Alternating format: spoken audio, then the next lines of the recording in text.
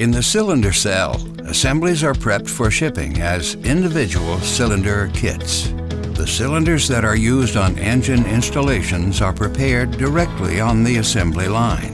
To make sure that every cylinder shipped from the factory meets the same specifications, every cylinder will go through the same robust process. This production cell employs a robotic paint booth that provides a high level of consistency for the appearance of every cylinder that leaves the factory.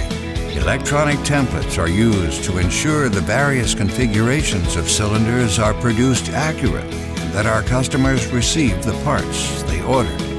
Additionally, all cylinders are vacuum leak tested for quality control purposes. Cylinders that exhibit any type of error are removed from the line. The cylinder kit is then packed and sent to the shipping department.